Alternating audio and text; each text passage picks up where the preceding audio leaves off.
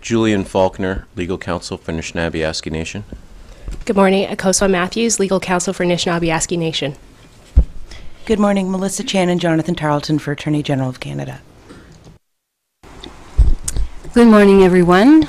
I believe that the schedule that we have for today is that we have Nan that will start this morning. Is that correct? That's correct. I think your microphone is closed. That is correct, Chair. Okay, are you ready to start? I am ready. Please go ahead. Thank you.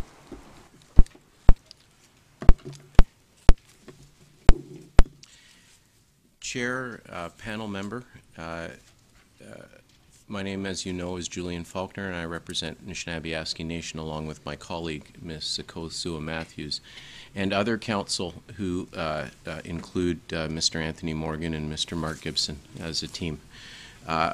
We have had the honor of representing Nishnawbe Aski Nation in this matter for close to a year, but this represents the first substantive time we appear before you. Immediate relief is really in the eyes of the beholder, isn't it? I wanted to start the process by acknowledging and recognizing my clients in the room, if I may. Behind me are many of the leadership from Nishnawbe Aski Nation. So Deputy Grand Chief Annabette Achni Penescum, Chiefs McKay,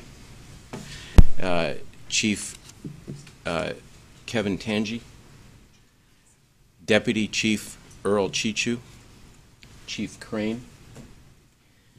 These chiefs and Chief McKay from Bearskin Lake, these chiefs have come a very long way. Nishnawbe Aski Nation obtained standing in these proceedings on the basis of representing remote First Nations communities in Northern Ontario. As you know, Chair, panel member, as you know, Nishnawbe Aski Nation consists of 49 First Nation communities. 34 of those 49 are fly-in communities. The territory that Nishnawbe Aski Nation, a political territorial organization, in other words, a government for the North, the territory it represents approximately 2/3 of the province of Ontario, larger than the country of France, to give people an idea of the geographical span. Yet the population is somewhere in the midst of 50,000. We also are honored to have with us Deputy Grand Chief Derek Fox, who's also present. I wanted to emphasize this at the beginning because in presenting the perspective of remote First Nation communities, it is useful to understand the distances traveled. Bearskin Lake First Nation, Chief McKay's community, is some 1,450 kilometers north of here. Slate Falls, Chief Crane's community, is some 1,335 kilometers north of here. Chief Tangi's community, Brunswick House, is some 1,000 kilometers north of here. Moose Cree, Deputy Chief Chichu's community, some 720 kilometers, and Chief Crane's Deputy Grand Chief Achni Penescum's community, Martin Falls, is 1,000 kilometers from here, and so Deputy Grand Chief Fox knows I remember things. Bearskin Lake is also his community that I had the honor of landing with him in not too long ago.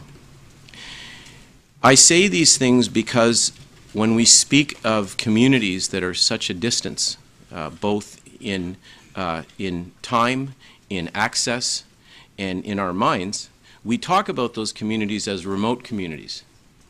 It was Deputy Chief Chichu from Moose Cree who talked to me one day about the notion remote. He asked me the following question. He asked me, why are we remote in relation to them? Why aren't they remote in relation to us? And you know, it's not often that people say Julian Falconer had nothing to say, but he had nothing to say. It was an actual showstopper for me because I didn't have an answer. It's as if we consider we're the center of all things and they are remote. And what Deputy Chief Chichu reminded me of is maybe it's not about who's remote. It's just about distance. Distance in travel, distance in mind, and distance between us culturally. I will use the word remote because it has become part of the lexicon, but I ask us to consider that we are all part of this country, and that no one is more remote than the other, and all of our communities are centers of activity and centers of prosperity and centers of culture.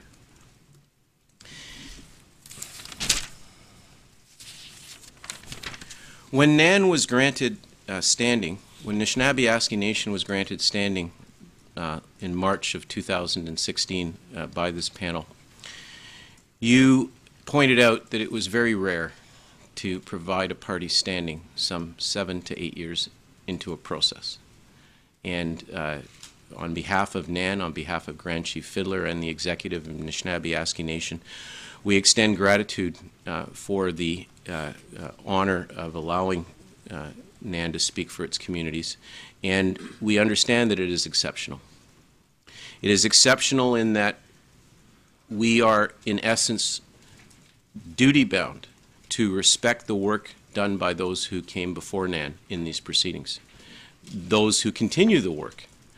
The Caring Society, Assembly First Nation as main complainants in these proceedings, Chiefs of Ontario, Amnesty International, the Commission, all of these parties have played very significant roles in advancing the proceedings.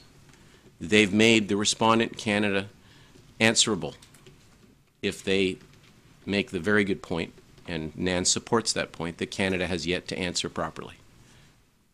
But the bottom line is we rely on their work. We climb on the shoulders of Cindy Blackstock, we climb on the shoulders of AFN, we climb on the shoulders of COO to make submissions to you, and we wish to acknowledge their very important work.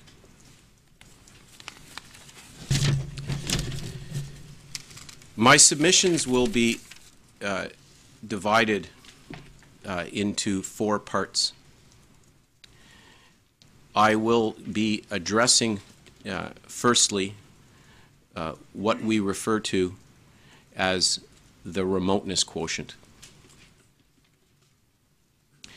Secondly, we will be addressing the issue of choose life orders, as we referred to them in our materials. Third, we will address the question of relief for agencies in NAN communities. And finally, we will have some concluding remarks about jurisdiction. So taking into account that we are all operating under strict timelines, I'm going to cut to the chase in terms of my materials.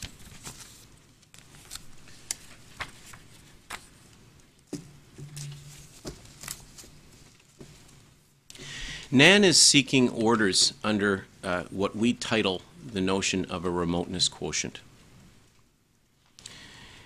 This is set out in our immediate relief factum at paragraph 9. I'm not going to ask you to turn it up. I have, with the assistance of Ms. Matthews and others on our team, placed a very big binder in front of you. We call this binder a compendium. It's supposed to be an easy way to access materials. It's amazing how lawyers can make really easy things very big and cumbersome.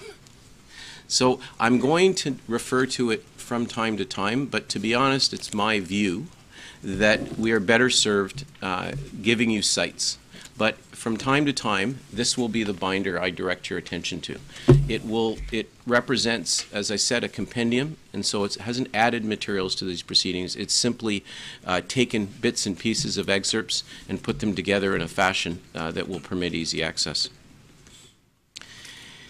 What you'll see in terms of the issue of the remoteness quotient is first and foremost in an amended motion before you that was filed originally at the end of January 2017.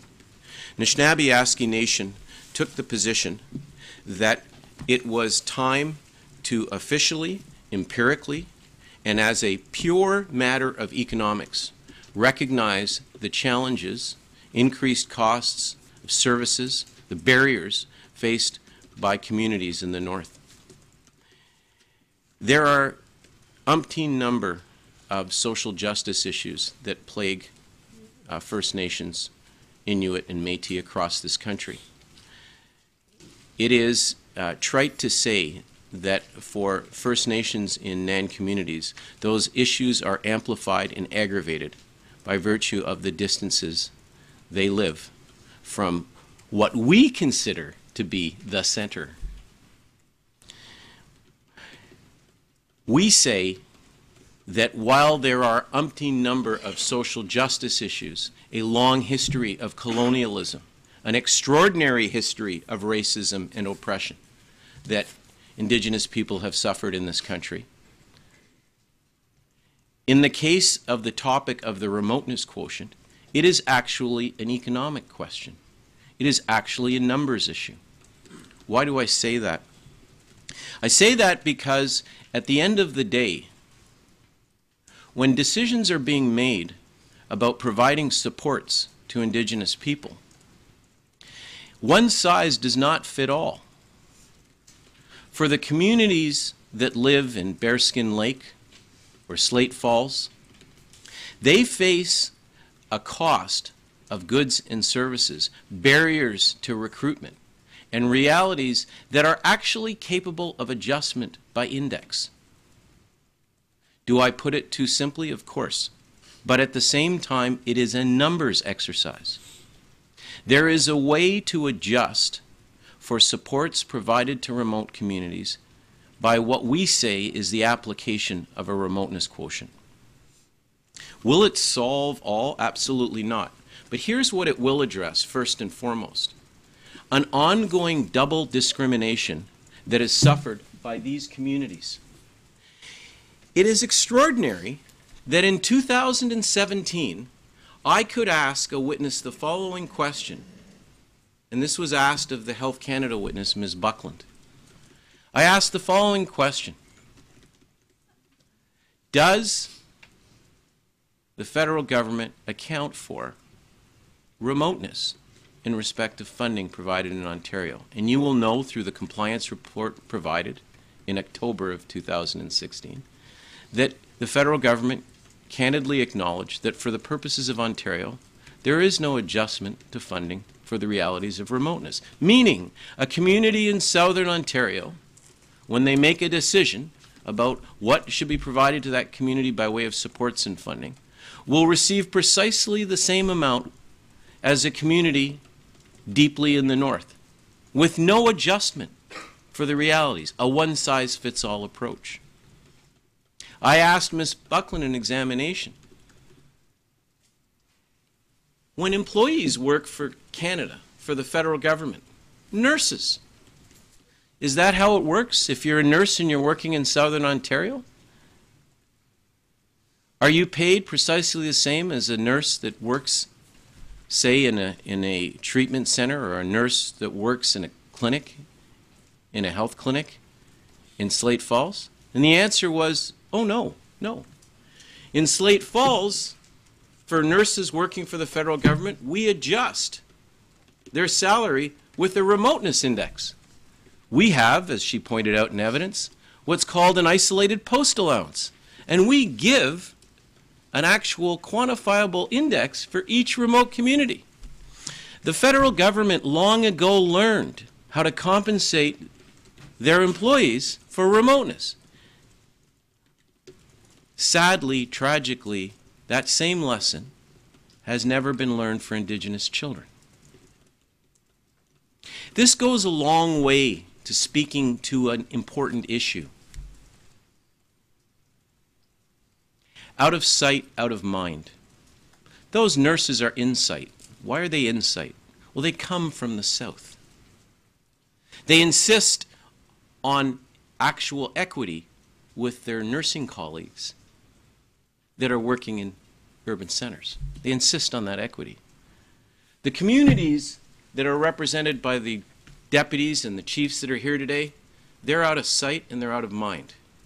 And so the Indigenous children that are their sacred responsibility are out of sight and are out of mind. We believe that there is an empirical way to take a first run at trying to fix this, and we call this a remoteness quotient. We don't say it in some platitude. We have filed affidavit material. You know this, Chair and panel member, you know that we have provided serious record materials in the form of an affidavit by experts. Dr. Thomas Wilson of the University of Toronto, Mr. David Barnes. These experts form the basis for the following opinion, that the creation of an index, the creation of a remoteness quotient is completely doable. And some of these submissions, I acknowledge, are redundant in the sense they were made before you by way of immediate relief written submissions.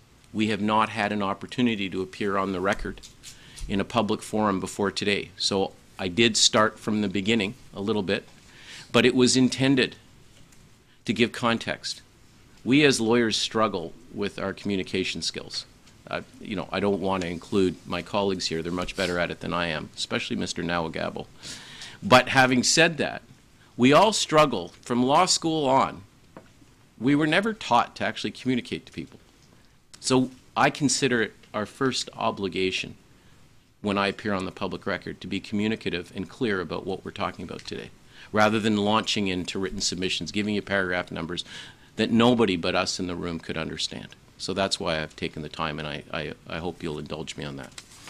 I want to, if I may now, direct your attention to the compendium that deals with the views of the experts. And as you know, Chair, panel member, this topic, the remoteness quotient, has what I would call a piece of good news attached to it, and I foreshadow that at this point, which is the following.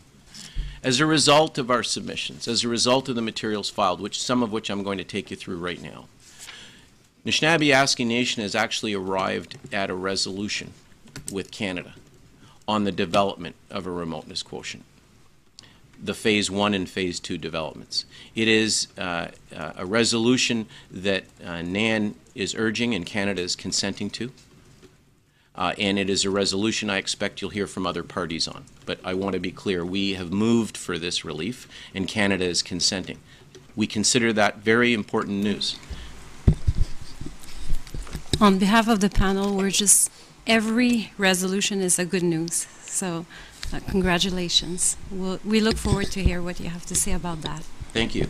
And I want to emphasize that from the point of view of Nishnawbe Aski Nation, the existence of this resolution is an important step.